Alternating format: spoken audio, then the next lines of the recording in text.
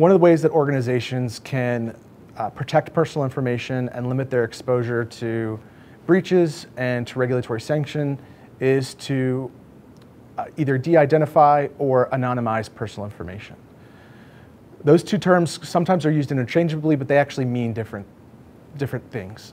De-identified information is when you take, for example, an account number and you star out all of the digits except for the last four, and you disconnect the ability to understand or identify the rest of the account number without a separate table or code. It's separating demographic data from the name of the individuals. So you might just be left with ages and cities and genders. That's de-identified data. It's still subject to data privacy requirements, but it's more secure and allows an organization to use that information in ways that are less likely to violate data privacy requirements.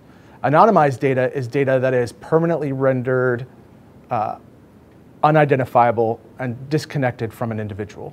There is no process in which you can reverse anonymization. Once personal information is anonymized, you are no longer subject to data privacy laws or restrictions for a contract or a privacy notice. At the same time, anonymization might reduce the usefulness of that personal information going forward.